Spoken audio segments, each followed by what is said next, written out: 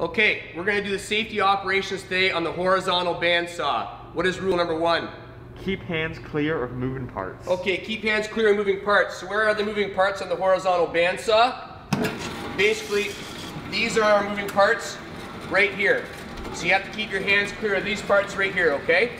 There's moving parts inside here.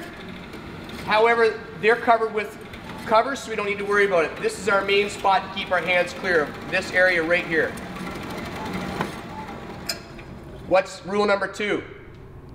Be sure your workpiece is clamped. Okay, be sure our workpiece is clamped securely. So the vise opens and closes with this handle right here. You can see the vise opening and closing. So this is how we open and close the vise. We have to make sure that when we put our piece in the vise, there's no chips in there. Because if there's chips inside the vise, it'll hinder the way that the vise clamps. So we have to make sure there's no chips in there. So we brush those chips out of there. Either if they're small chips, you can use your fingers. If they're larger chips, you can use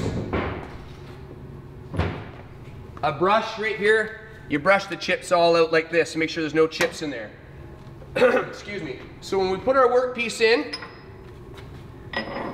we have to make sure it's clamped securely. So we're going to clamp it all up like this. And when you clamp it, you need to make sure you really reef on this thing here. It needs to be really tight. You can't just willy-nilly it. It's got to be really tight. And then after you've tightened it, we're going to do what's called the budge test. You grab your workpiece and you give it a shake to make sure it's tight. When you do that, you have to make sure you don't pull up, because if you pull up, you could run your fingers into the saw blade here. Or on the end of the workpiece, sometimes there's a burr that's very sharp, so make sure you're careful of the end. So I would grab it right here and give it a little budge. Okay? Rule number 3. Never attempt to mount, remove, adjust, or measure your workpiece while the saw is running. Okay, so when the saw is running, you've already taken your workpiece and you've got it in there. As the saw is running, I don't expect anybody to get your hands in here, try and move it, mount it, throw a measurement on it with the ruler here. You should never be measuring as the saw is running. You do all your measuring before the saw gets turned on. Okay, rule number 4.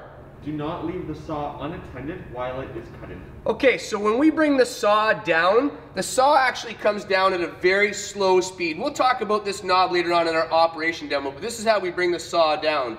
We just crack the saw, and the saw comes down slow like this.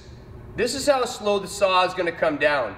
So you're never going to walk away from the saw as it's cutting. You're just going to let it cut down. You're going to stand right here beside the saw as it cuts down. It seems like it's not moving at all, but that's how slow it actually cuts through steel. Okay, so rule number 5. One operator at a time. Who's the operator? Jake, who's the operator of the machine? Whoever's piece is in it. Whoever's piece is in the machine is the operator, so you're in charge of your piece. Rule number 6. Guard long material at both ends to prevent anyone from coming into contact with it. Okay, so we're going to have long material. If you can see over to the rack here behind Arthur, there's very long material in the rack over here. These pieces here are the pieces that are going to go into the saw. As we put those pieces in, we're going to use these things here. They're going to sit way out the back of the saw, and the piece is going to come way back here like this.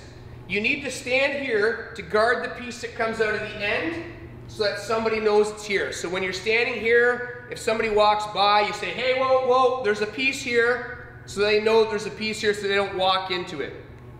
Okay? Now we're going to go with rule number 7. Never lean on the saw. Okay, so as you guys know, we don't lean on machines. We talked about it during general rules, but the saw is even more important. So as we have the saw coming down, if you watch what happens when I just put my arm on, I'm not even going to lean on it, I'm just going to put my arm on it as a weight. What's happening to the saw here, Carter? It like lunges down. It lunges down. If you watch, if I push on the saw, you can see how it comes down faster. What that'll do is it's going to wreck the teeth of the saw, and it's going to give you a bad cut. Okay? Rule number 8, the last rule. When sawing small pieces, put a piece of equal size at opposite end of vise to prevent twisting. Okay, so if you look at this right here on the vise, I've drawn a black line on here. This line might not be here the year that you're here, so what you can try and use as a good rule, if you're below halfway on the vise, if your piece is smaller than halfway on the vise, so for example, if you've got a piece and you're trying to cut a small piece like this, and it's smaller than where this black line is, you need to put a piece of equal size in the opposite end of the vise, like that, and then when you clamp it up, it gives it something to hold on to on the back, and now the front is nice and tight. Any questions on the horizontal bandsaw?